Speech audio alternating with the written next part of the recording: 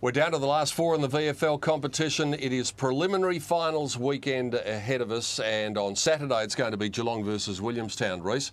No question about the fact that Geelong deserves to be favourites for the flag.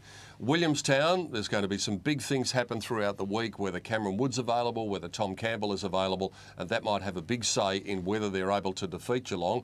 But with the form they showed against Port Melbourne, they're in with a chance. Oh, yeah, they're playing very, very good football, and they totally dominated Port.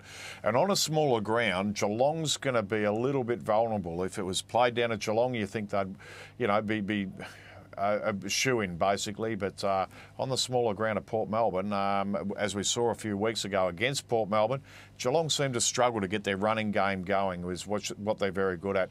Williamstown, look, they need a bit of luck. They need a ruckman, and if they go in the game without a ruckman, they're going to be in a lot of trouble. But and this Geelong team, they've been very good and very consistent right over the year. But Williamstown playing good football at the right time of the year. And I doubt very much whether the Geelong faithful would share this viewpoint, but the fact that they were beaten by Fremantle in the AFL means that they have open slather selection for this game, which is a bonus to them. Yeah, it certainly is. So any players who aren't playing in their AFL team can have a game, and we saw Paul Chapman here a couple of weeks ago who actually kicked the winning goal against Port Melbourne. So you don't know who's going to be playing. There could be a few changes in the senior team. So, yeah, they could have a very good team in.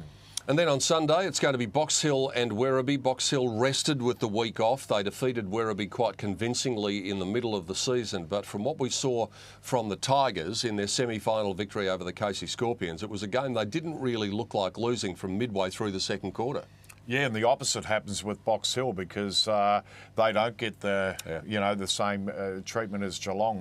They'll only get their players who are eligible to play from the Hawthorn list, so they'll be a little bit restricted. And Werribee playing fantastic football. This is going to be a cracker game. Two great semi-finals coming up, or preliminary finals. Yeah, and the thing about Werribee is it would not surprise you if they won by 10 goals, and it wouldn't surprise you if they lost by 10 goals. They're just that sort of team. And I know Werribee supporters are sick of hearing it, and I'm sure Scotty West is sick of hearing it, but they are enigmatic, and their best is as good as anybody's. And I think, we used to say which Werribee is going to turn up today because they'd have poor matches. But now, even in games, they're able to pile goals on and play some really scintillating football in short periods of time and then sort of go walkabout for a while. But anyway, it's going to be a great game.